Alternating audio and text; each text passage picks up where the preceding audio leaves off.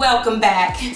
Now that we got the cheesecake crust out of the way, right now we're going to be making the filling. Yummy, the cheesecake filling. This is the exciting part. With the cheesecake filling, we're making a pomegranate raspberry cheesecake today, and with that filling we're going to be using about, this is 3 full cups of soaked cashews. You do want to soak your cashews for about at least 2 hours before using them because you want them to be soft for your filling to be very soft and smooth and consistent for the cheesecake. Alright, and we also have a little bit of agave nectar, and this is a cup of agave nectar.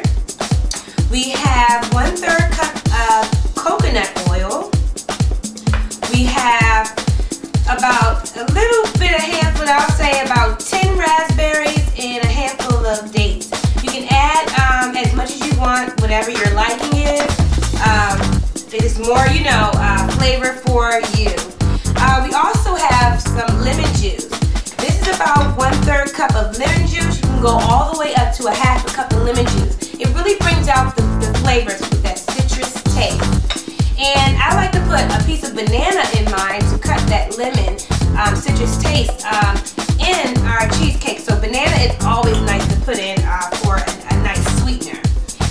Okay, we also have vanilla extract. Yummy. We're going to be putting 1 teaspoon of vanilla extract in there. And we have a coconut extract, which we're going to be putting another 1 teaspoon of coconut extract in there. And last but not least, we have H2O. You cannot forget that. This is just to blend the consistencies so we can make sure it's nice and smooth and even and all the ingredients get blended up in this mixture very well. So let's start. The first thing we're going to add is about 1 cup of cashews. We do not want to add them all in here together because we want it to be very, very smooth when we do our mixture. So let's add 1 cup. I'm just going to grab it with my hand. My hands are clean. They're nice and soft. You might not even need water. This is good to start off with. Okay, and you just blend. Does it blend evenly? Just add a bit of water. Looking good, guys. Looking good. We're going to add some more of the cashews.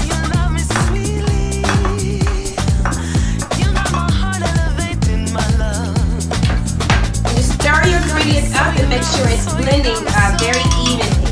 Start adding a bit of our ingredients before you put all the cashews in, just to even everything out. The coconut oil, then your lemon juice.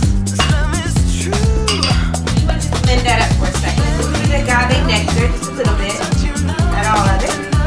About 1/2 of the cup. Then we want to go on and add in the rest of our cashews. All those cashews are blended up. You don't want any chunky cashews in our cheesecake. 1 teaspoon of vanilla and 1 teaspoon of coconut extract. You can also use, if you have a young coconut jelly, you can also use the coconut jelly. That'll be excellent. That'll be actually excellent. We can go ahead and throw in our banana and everything on up. Sweet smelling aroma is going on here. I tell you, this cheesecake is amazing. It by far beat out any cheesecake you've eaten ever with flour and cheese and all that other type of unhealthy gook that you're putting in your body. I tell you, this is amazing. Whoever knew you could make a cheesecake with the ingredients I just showed you today? Whoever knew it. Alright, so let's mix our ingredients up and make sure it's getting in there very evenly.